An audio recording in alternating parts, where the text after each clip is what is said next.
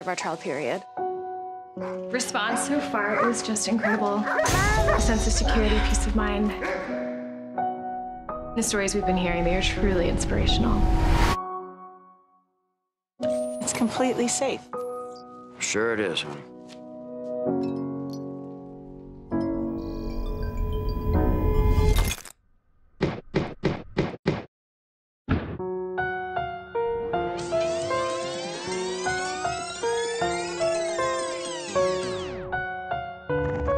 Hello and welcome to Fictional Crimes. I'm your host, Audrey Ruppert.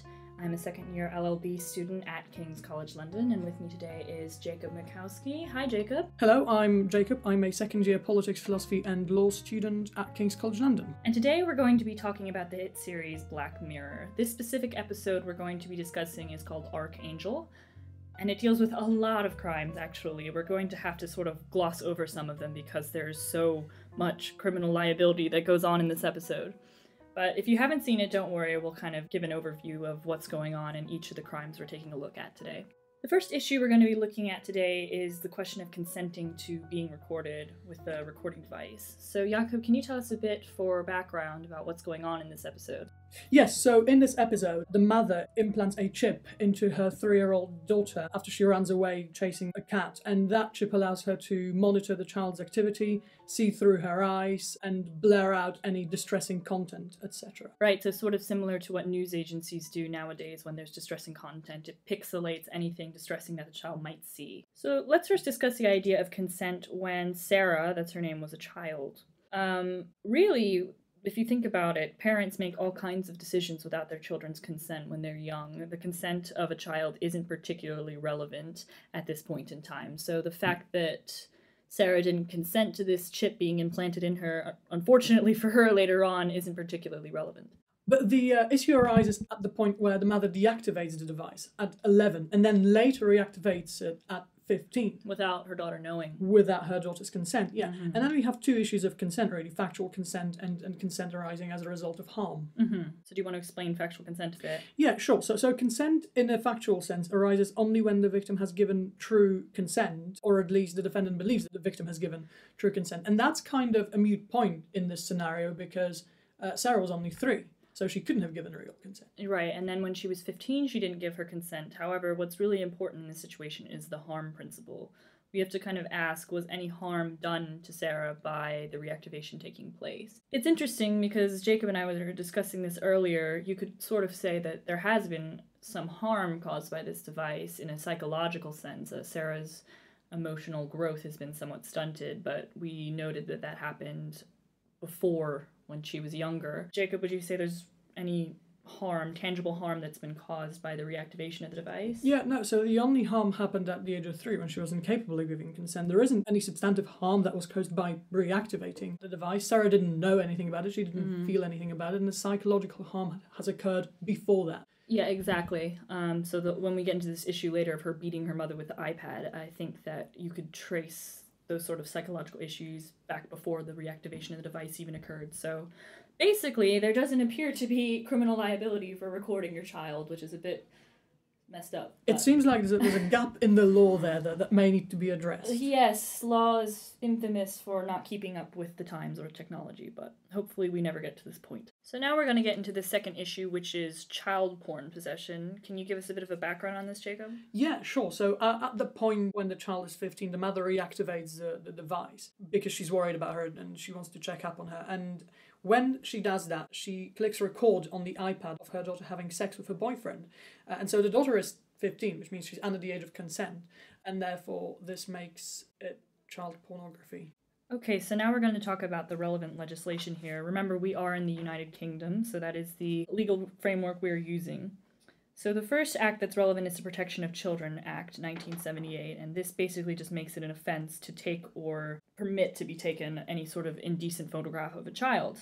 There are a couple defenses to this, though, and so the 3 main elements of a defense have to be that either you have a legitimate reason for possessing the photograph, which we can get into what that means. 2, that you haven't seen the photograph or you didn't know that the photograph was indecent.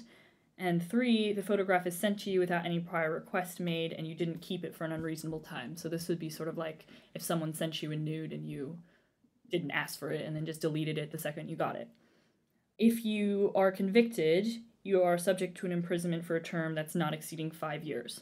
So as we've talked about in other episodes, to commit a crime, you need to have demonstrated the actus reus, so that's the guilty act, and the mens rea, which is the guilty mental state. But this is a bit of with most child offenses, it's a strict liability offense. So what does that mean? Well, that means that the mens rea isn't as important. In fact, with strict liability offenses, it doesn't matter really what your mental state was. If you committed the act, you're guilty. Usually this is used for less serious offenses like parking tickets and that sort of thing. There's a big sort of discussion in English law why there are certain offenses that are considered strict liability when they really shouldn't be. But as for the mental element, that's sort of merged into the defenses in this case. So if you didn't know, for example, that something was being sent to you, that can be considered through the defense element. So now, Jakub, let's kind of go over the different elements of the defense and whether or not the mother could use them. The first one is, did she have a legitimate reason for having this recording? So the way we assess that is against an objective standard. So what would a sober, reasonable person deem a legitimate reason? And then the question really is for the jury. That's where the jury element comes in and becomes very important in English law. It's for the jury to decide whether an objectively reasonable person would deem the mother to have a legitimate interest. The mother is just worried, but there is an issue with the fact that she hits record and keeps the video. Right, why did she need to do that? Well, she did that for blackmail, which we'll discuss later, but that probably wouldn't be considered a legitimate reason. The spying maybe, but I highly doubt that a jury would find this to be legitimate. The second element we don't have to worry about because she did know she had the recording, and the third element we also don't have to worry about because it wasn't sent to her. She actively chose to take it. So all those factors considered, she probably would be liable for this. Yeah, it seems like the mother does not have a defense. No. The next thing we're going to look at, because there's just so much in this episode, is blackmail. So, Jakub, do you want to talk about the blackmail element of this? Yeah, so when the mother reactivates a device at 15, she records her daughter having sex with someone who is 18. Or his age actually isn't really known, but it's known that he's an adult because he's driving a car, etc. Yeah, and she also records them taking drugs together, which he gives her. And she can see all of that through her daughter's eyes, through the device. And then she uses that footage, which she has recorded and kept, to blackmail the boyfriend, who's significantly older, into breaking up with her daughter. Right, so we're just going to go into the legal elements now of blackmail. This is under the Theft Act of 1968, which is the bane of most law students' existence, as we will tell you. It takes forever on an exam. The main elements of blackmail are demand. There has to be a demand. In this case, what's the demand, Jakub? It's to break up with the daughter. Right, so that element's fulfilled. The second is with menaces, so something threatening, which is, in this case... threatening to release the video. Right, fulfilled. It has to be unwarranted. And, Jakub, would you say that this is an unwarranted? Well, that's where the interesting part happens. I think it probably is. It was because she had no reason to threaten the boyfriend, other than that to protect her daughter. But because the daughter was not being harmed, the mother is not going to be safe from this element. Yeah, I mean, I guess you could discuss whether taking drugs is a harm, etc. But I think there were also other ways that she could have protected her daughter other than blackmailing the boyfriend, so this is unwarranted. And the final element is there has to be a view to gain or an intent to cause loss. And what do you think here, Jakub? Yeah, so from the mother's perspective, she will gain control of her daughter's life, or at least her safety in her perception, and the loss of the boyfriend is quite obvious. The video will be released. And then, yeah, he'll be considered a criminal, etc. Yeah. So, yeah, she definitely blackmailed him. Yeah. Under this act, she could be convicted up to 14 years for that. And then another offense we're going to discuss here is underage sex, because obviously this girl is 15 years old. In the United Kingdom, under the Sexual Offences Act of 2003, the fact that she consented to it doesn't really matter because consent is irrelevant for children ages 13 to 15. If the boyfriend had believed that she was over 16, then that could be a defense, but I don't think that was the case here. So therefore, the boyfriend would probably be liable for participating in underage sex. Okay, so the last thing we're going to get into is the most complicated, and this is the sort of physical harming of her mother with the iPad. There are 5 offenses that this could fall under, but first, Jakub, do you want to give us some background about this? Yeah, so we're moving on to the daughter committing potentially a crime now, and when the daughter finds out that her mother has blackmailed her boyfriend and recorded their sex, and given her a tablet to abort a baby, which she knew that the daughter had or might have had, as a result of watching her, and is now reusing the device to spy on her without her consent. She confronts her mother and is, understandably, to a degree, quite angry.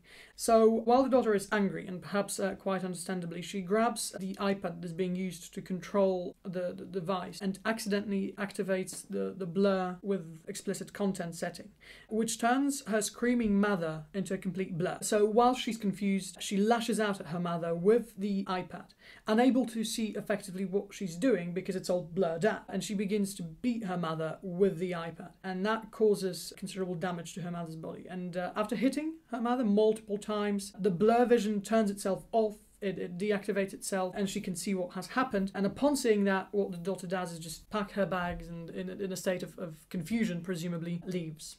Yep. So it's quite a packed scene, really. Yeah, so we're going to go over each of the possible offenses, and we're going to try and be as clear as possible because the lines between them can get a bit confusing.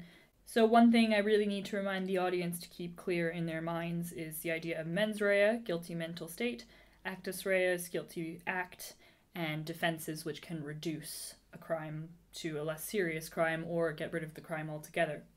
For her actions, Sarah would probably be charged under the Offenses Against the Person Act of 1861.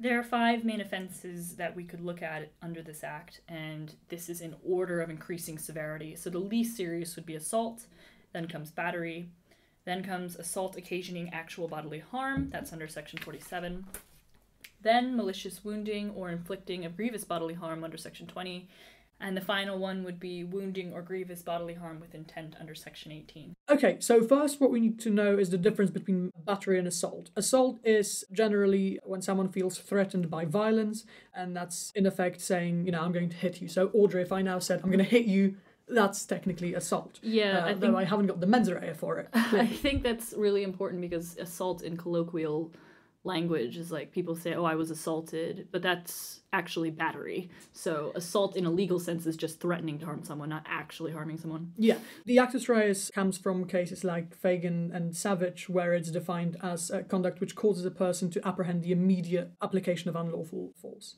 Battery, on the other hand, is what people usually colloquially refer to as assault, actually. The actus reus of that is inflicting unlawful personal violence on the victim, and definition can be found in Fagan or Rolfe. And, it's any conduct by which the defendant inflicts unlawful personal violence on the victim, which could include a simple act of touching someone, even on the street. So what becomes a really important element of this is the mens rea for both of those offences, because the actus reus is such a low threshold, we need to look at the mens rea as well. Right, and that's how we're going to determine which of the 3 final offences that we talked about, section 18, 20, or 47, will be applied, because it's obviously an assault and battery, but a prosecutor always goes for the strongest charge.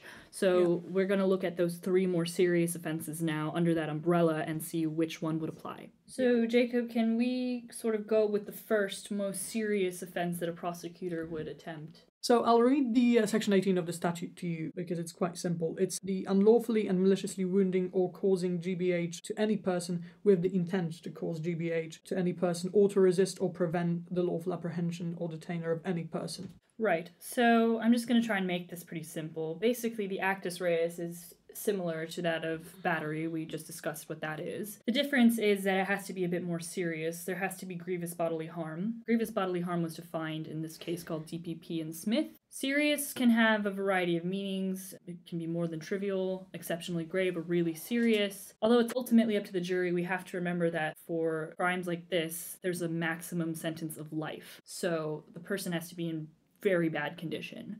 We would look for things in the victim such as nearly dying, permanent damage or disfigurement, and months of recovery time. It doesn't seem like that's what Sarah has done here. She has caused serious harm to her mother, but I don't think it would come up to that level. Again, obviously it's up to the jury, but since the sentence is so serious for this crime, I doubt that the jury would find she had reached this level. Now we also have to look into the mens rea element. So obviously, if you can't find the actus reus, then the mens rea isn't particularly relevant because you haven't satisfied the crime or the requirements for the crime. But assuming that they did find the actus reus of this offense, let's talk about the mens rea. The mens rea element of this crime is maliciously and with intent, and that's where we start getting into some gray area. So let's talk about the golden rule, which is used to instruct juries on the conventional definition of intention. And here we get into this very famous case called Arn Woolen. In the Woolen case, a man threw his baby against a wall in a fit of anger because he couldn't cope with the baby crying for a very long time. And so the court ruled that there was no intention because in a fit of anger, he wasn't able to satisfy one of the two tests required for intention. Right, and so the two tests are, the first one is intention in its sort of normal meaning. Was the purpose to cause death or grievous bodily harm? In this case, with the baby, you could say, no, I don't think he intended to kill the baby. He just was pissed and threw it, which it's still really bad, but I don't think it was his intention to kill his baby. The second test is death or grievous bodily harm a virtually certain consequence of the action? With Woolen, we could argue that throwing a baby against a wall means that a death yeah, this is a very certain. Controversial decision, but it was determined that no, it wasn't completely foreseeable that throwing a baby against a wall would necessarily cause it to die or cause grievous bodily harm. So let's talk about Sarah's mother here. Do you think that she intended to kill or grievously harm her mother? I don't think Sarah did intend to do that, and I don't think that her actions made it virtually certain that the consequence of it would be death. Also, we have to consider the fact that she had blurred vision, so she didn't actually see what she was doing. Right, she didn't see what she was doing, and furthermore, she doesn't have the context either. Yeah, she didn't have... That might factor a bit more into defenses later, but keep in mind that Sarah doesn't really have a full comprehension or understanding of what violence is, so I don't think that a prosecutor would be able to get this crime. Although, it's important for us to always think about the fact that just because these are the legal tests that are in place doesn't mean that's how things play out. It often depends on, the jury's emotions and that sort of thing, but if we're being strictly fair and objective, I don't think that she could get an offense of wounding or grievous bodily harm with intent. So, Jakub, do you want to sort of describe the next most serious crime under Section 20? So the next crime is Section 20, and that's malicious wounding or inflicting of grievous bodily harm. And I'll read you the relevant section again, although it's a little bit more wordy and outdated because this is a very old act. It states, whosoever shall unlawfully and maliciously wound or inflict any grievous bodily harm upon another person, either with or without any weapon or instrument, shall be guilty of an offence, and being convicted thereof shall be liable to be imprisoned. So let's talk about the actus reus again. This is very similar to the last one in the fact that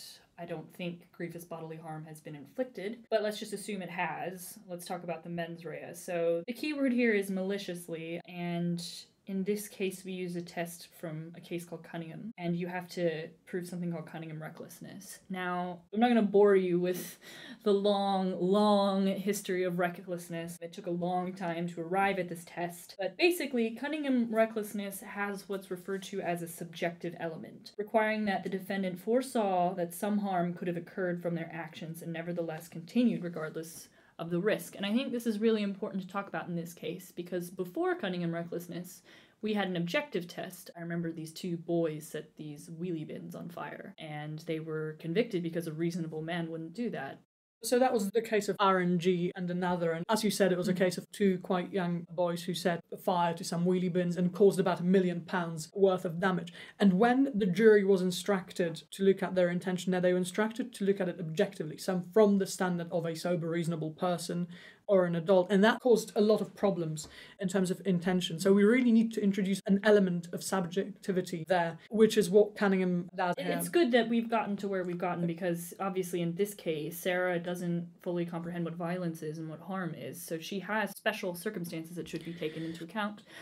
Therefore, it seems like this charge wouldn't go through because the jury could accept that she has no idea about the concept of harm. So now we're going to move to the final and, out of the three offenses we spoke about, the least serious offense, which is Section 47. So Jakub, could you explain Section 47, which is assault occasioning actual bodily harm? So in this case, actually, the prosecution would probably be happy to go for this one because it has the same maximum sentence as Section 20 of 5 years, and it isn't as serious a charge as Section 18. The main difference with this charge charge is that the GBH doesn't have to be proven, and it doesn't require an understanding of harm, which Sarah clearly doesn't have. And I think that it's important to discuss the practicality here. Obviously, prosecutors tend to go for the most serious charge. We've discussed this in previous episodes. If they think they can try and prove murder, they'll try murder, and then if it gets reduced to manslaughter, so be it. But it seems like in this case, Section 18 might be just too difficult for them to prove. So if they had to have a choice between charging with Section 20 and Section 47, they'd choose Section 47 because there's less requirements to fulfill, but the sentence is the same. So let's look at the actus reus. The actus reus is just literally copied from battery, which is inflicting unlawful personal violence on the victim, or any conduct by the defendant which inflicts unlawful personal violence on the victim. It has to cause actual bodily harm as opposed to grievous bodily harm, which is more serious. Actual bodily harm is defined as any hurt or injury calculated to interfere with the health or comfort of the victim, and it must not be transient. Obviously, that's occurred here. Her health and comfort has been interfered with, and it wasn't transient, so it wasn't like something that just went away very quickly. As for the mens rea, you only need the mens rea of battery, which isn't as serious a requirement as the other offenses we covered. The mens rea of battery is that one needs to intend or to be reckless as to the application of force on another. I think we can say that she intends to touch her mother and cause some amount of harm, even though she doesn't maybe have an understanding of the gravity of the harm that's being done. She clearly wants to inflict some kind of harm. She's very frustrated. So I think... What do you say, Jakub? Do you think she could be charged with this? Yeah, I think it's perfectly plausible. She doesn't need to know what harm is for this or understand the idea of it. She just really needs to do it, which she clearly does. Well, yeah, just to she knows she's causing some amount of pain. I don't think she really understands how serious, but yeah, that's enough. Out of the three that we have discussed today, this is definitely the most likely that she would be charged with and quite possibly found guilty of. That is in an ideal world where, the jury is completely fair and unbiased and there isn't some sort of media circus that might demonize her or her mother or any of the parties involved. I'm not going to go into defenses too much because we literally covered these two defenses, which are insanity and automatism, in our last episode. I'm going to include a link to that in the description box below if you want to learn more about those two defenses, but it's plausible perhaps she could be classified as insane. However, I'd say I'm going to leave that one up to the audience. What do you think? Tell me in the comments, because this sort of situation has never happened in real life. It's very difficult to theorize how the courts would treat it, so go ahead and watch that episode and tell me what you think. Okay, that's all for this episode. So again, I've been Audrey Ruppert, and this has been Jakub. Jakub, thanks so much for joining us on this episode. Thank you for having me. Also, thanks to Professor John Stanton Ife, who fact-checked for us.